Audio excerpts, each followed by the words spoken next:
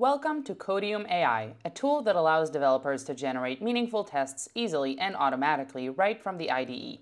Today we're going to look at an open source project called Sherlock that is used to hunt down social media accounts by usernames across various social networks. This project supposedly had 100% test coverage, and we're going to figure out what tests are missing for this project, automatically generate them with CodiumAI, and at the end, add a PR to the open source project. Let's begin. The open source project, Sherlock, relies on making a lot of HTTP requests to a predefined list of sites, checking whether a specific username exists on each site or not. Looking at the test code for Sherlock, it's pretty obvious to see that there are two ways in which Sherlock detects whether a username exists or not on the site.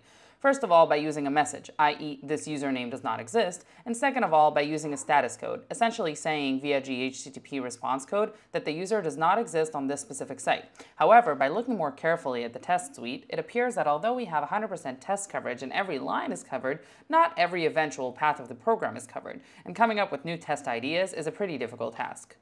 This is where CodiumAI really does shine. Instead of having to think up all your test ideas from scratch, you can use this tool in order to understand and evaluate what is required to test in this project. It will look inside the main function of this project, called Sherlock, and then generate a bunch of tests that you can use in order to improve your testing suite. In addition, if you have your own tests that you want to implement, CodiumAI has a functionality called Custom Test, which we'll get to in a moment, that enables you to implement your own test behaviors.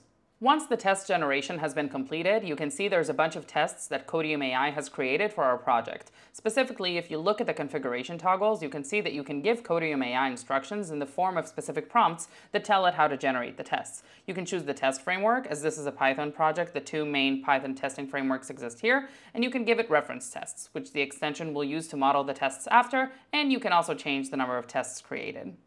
A nifty little thing that exists inside of this test generation platform is the ability to add a custom change to a test. So if something is missing in a test, for example, please add more social media networks to the test, I can click enter, and then the model starts working at modifying the test so that more sites are added to site data.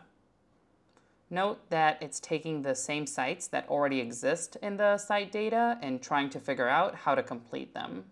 There you go. We now have the third site also added to the test. Let's now take a look at the custom test functionality inside CodiumAI. We're going to let the AI generate a test for us based on a definition that we will provide. More specifically, we're going to focus on a concurrency test. Max workers is a variable inside of the Sherlock function that enables you to decide how many workers will be spun up to deal with the workload. We're going to test this functionality and then add the test to the test suite of the project as a pull request. There are a lot of things we can do to check for concurrency, but the easiest thing is to just ask a question. How does the function perform when max worker is set to 6? I will now allow CodiumAI to generate this test for me, which will supposedly check the max workers functionality. Looking at the output, we can see that there are 3 sites in the site data dictionary. However, the max workers number is set to 6. This is very easily fixable with the ChatGPT-like functionality of CodiumAI. Please add 3 more sites to site data, then hit enter. We can see that 6 sites have been generated. This matches the 6 workers in the test definition. Let's run this test to see what happens. When I click Run, CodiumAI will run the test in the background. The test is run, it fails immediately. I can look at the failure output itself, but I can also let CodiumAI try and figure out exactly what happened for me. After it will finish analyzing the failure, we can see that there are 2 potential issues here, either a test issue or a code issue. If I look at the test issue, as you've probably noticed before, it seems like there's no argument called max workers inside the function. However, CodiumAI goes one step further and shows me that we can fix this also inside the code itself by adding the max workers parameters to the code. I'm going to decide to fix the test and not the code. When I do that, CodiumAI will automatically fix the test for me. After it's done, I can rerun the test until it passes.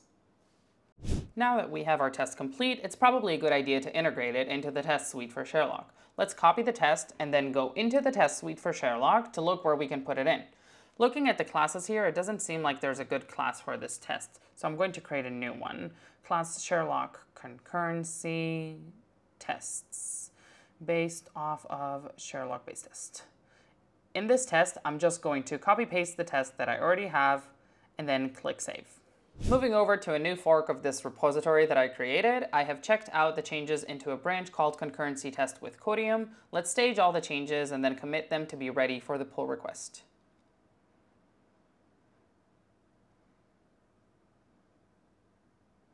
Now that we have the branch ready, we can now push in order to create a pull request.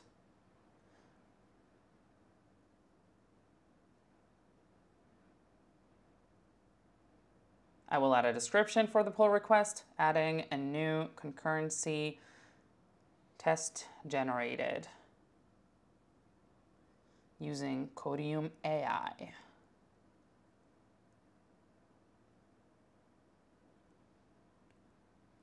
We have now completed the full cycle of creating a pull request using a test generated by CodiumAI. One final comment. Please note that CodiumAI has a PR pull request assistant, which you can use to describe the changes, which will help you create better pull requests. This pull request tool captures the changes you made and suggests what you should put into the PR fields on GitHub. Keep in mind that generating tests this way is a great way to start contributing to an open source project you don't know. Pick one, try and generate a test, and see what the output is in order to better understand the project before your next contribution.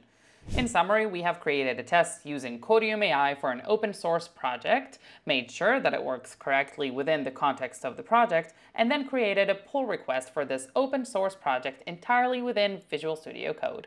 If you want to learn more about CodiumAI, go to codium.ai and get the plugin directly from the website. Thank you for listening.